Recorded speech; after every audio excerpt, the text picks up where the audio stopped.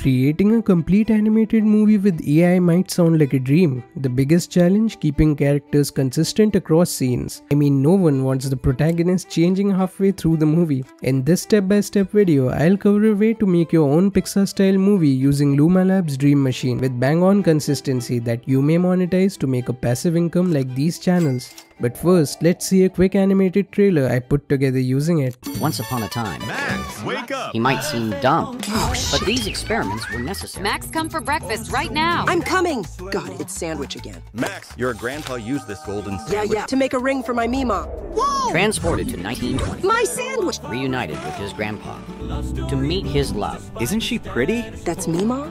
She stuck with me at my best and worst. But he's poor and only has a diamond left by his mother. Maybe you can make a ring out of this sandwich. Thanks to Max. Wonder where he went.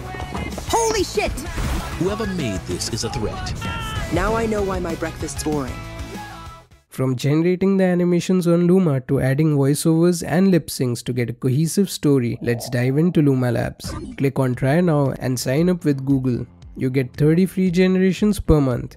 But since it's in high demand, I'd suggest going for a subscription to get faster outputs. All your generations will be visible here.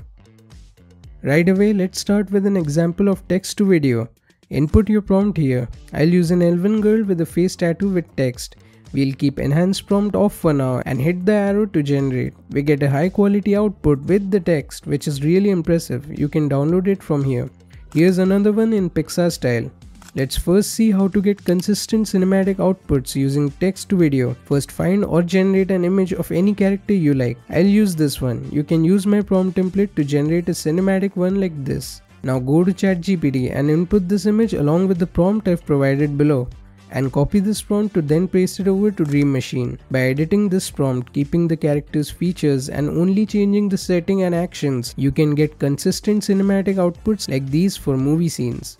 But for consistent Pixar style outputs, the image to video feature of this tool really shines. We'll use it to create our movie. By using consistent scenes I generated on Ideogram to use as input.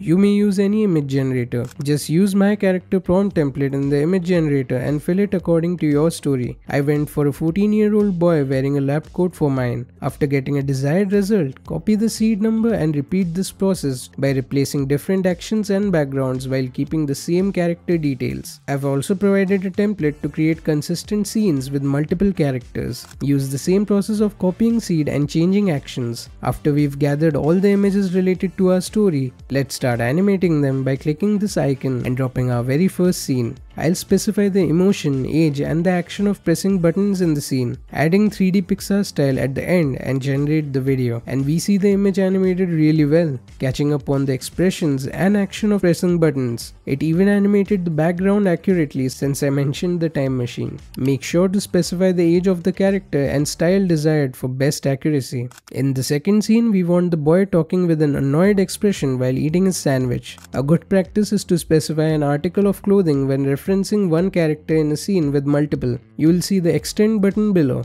We can use it to lengthen the 5-second video to 10. Specify the next action you want, but not like this. Remember, specify clothing, action and style. It should be as detailed as the starting prompt and generate.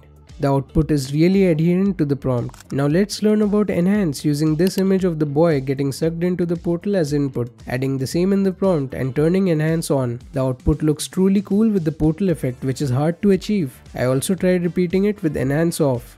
On comparing both features, we see enhance is better for scenes needing motion where fidelity is not key, whereas enhance off is usually better for higher consistency and lower motion. The next scene is dynamic and needs a warp effect as Max is thrown out of the portal. We'll use the keyframe feature only available in Luma, inputting one image of him in one position and the second image of him in another, adding in the usual prompt to get this zoom warp effect.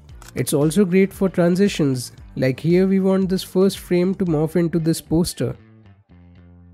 To get camera movement, you can define it in prompts like this FPV drone shot, or use the slash camera at the beginning or end of your prompts and selecting the desired one to get an effect like this one in your scenes.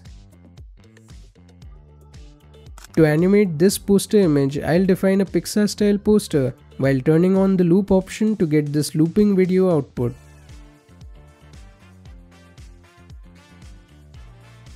After animating all the images, we'll download all the videos and we'll go to Elevenlabs to generate some voiceovers to go along with the scenes, instead of using the boring ones. I suggest you use a community voice for expressiveness. So go to Voices and Library to use voices suited to your characters. Now let's head over to Capcut and add all the scenes we generated on Dream Machine, dragging them to the timeline to adjust, trim and place our voiceovers over the relevant scenes, to bring it into Synclabs, where we'll create a new project and upload our audio and video file of the movie separately to get the lip synced footage we can download, finally adding some sound effects to get this complete movie. So do check out Dream Machine using my link below and comment down your results. You can download all the templates and resources I've provided in the description. Till then, see you in the next one.